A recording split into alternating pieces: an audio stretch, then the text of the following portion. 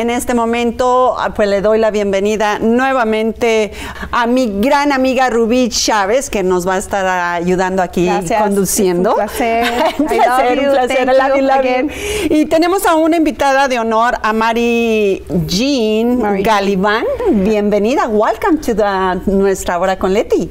Thank you so much. Y bueno, you there with us al Día de los Muertos en a couple events, so it's a beautiful work that you do. Ella ha estado con nosotros en algunos eventos aquí en la comunidad, entonces por eso la invitamos para saber un poquito más de ella, ¿verdad, Rubí? Sí, así es. Fue una gran artista y estuvo con nosotros en varios eventos haciendo la pintura de caras que fueron preciosas y me da mucho gusto bienvenirte de nuevo.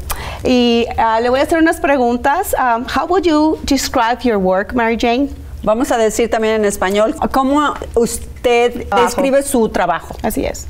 How you describe? Well, I start with color, and I don't necessarily have a plan. I just start painting, and then it appears as I'm painting. So, and sometimes, mostly I do abstract, but sometimes I put representational forms in my work. ¿Puedes decirnos algo de estas pinturas que nos trajiste? Subscribe. Can you tell us a little bit more about the paints that you brought us today, please? Yes. So the one in front there, that is encaustic, which is a wax procedure where you paint with hot wax. And you can get some of the same effects that you would get from regular paint, but the texture is different. Beautiful work. And the other one starts with an acrylic pour, and then I paint into it. So I pour the paint first, and then after it settles, I paint.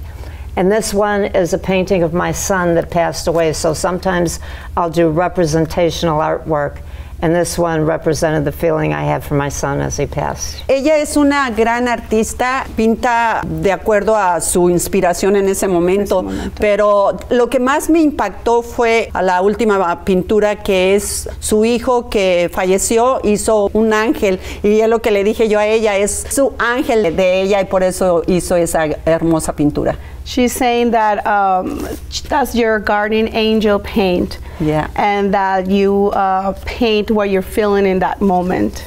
Right. And we want to thank you very much for coming today to the show and bring us your art. You're a great artist. Thank you. And we want to thank you for all the good work you did to the show. And hopefully we can do more.